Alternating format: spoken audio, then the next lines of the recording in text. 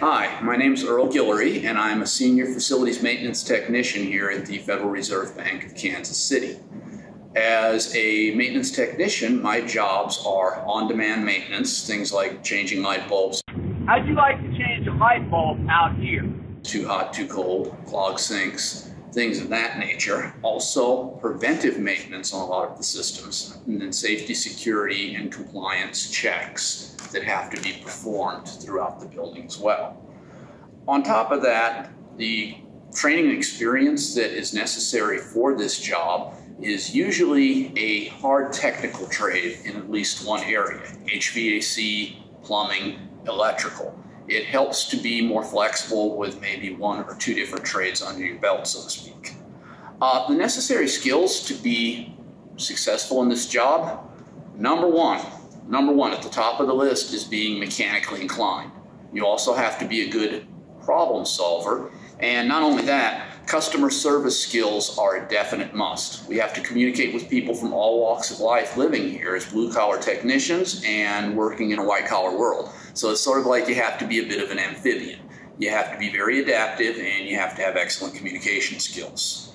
What is my average workday like? Well, normally it starts out with a meeting in the morning. We'll discuss safety subjects and then things that came up overnight or over the weekend that need to be addressed. On-demand repairs are usually assigned at this time, and preventive maintenance is scheduled on a monthly basis, so as a technician we take the initiative to make sure that it's completed by month's end. Also, there's engineer duties that occur on a frequent basis, so we have to do a walk-around inspection of the facilities to a lot of different mechanical areas and make sure that things are safe and that they are running and operational. If you ask what the hardest part of this job is, I would say that it'd have to be dealing with stereotypes of the trades. A lot of people think that unless you're sitting behind a desk and pushing a pencil, that you're a failure in life. That's actually far from the truth.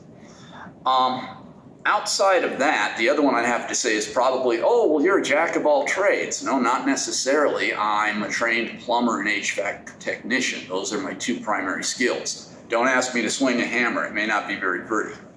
We have carpenters for that, and they are excellent at what they do. That is also an excellent career field as well. The most enjoyable part of this job, I'd have to say, is the gratification of seeing a job done. Something that is physical that you've put your hands on and restored to operating condition. It's one of the most gratifying things about the job and why a lot of us are in the trades, because we can point to something that we did and say, hey, this is something lasting. If we look at the availability of any of the construction and skilled trades and how they're going to grow, the Bureau of Labor and Statistics has actually projected growth in all of those fields.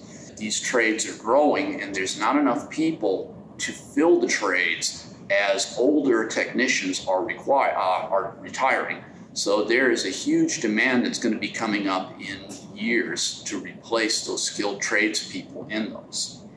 If I had to say similar jobs in the market to what we do here at the Fed in the maintenance department, you're looking at HVAC technician, plumber, pipe fitter, carpenter, electrician. All of these trades can get you into either construction or repair and service work, and they're only going to grow.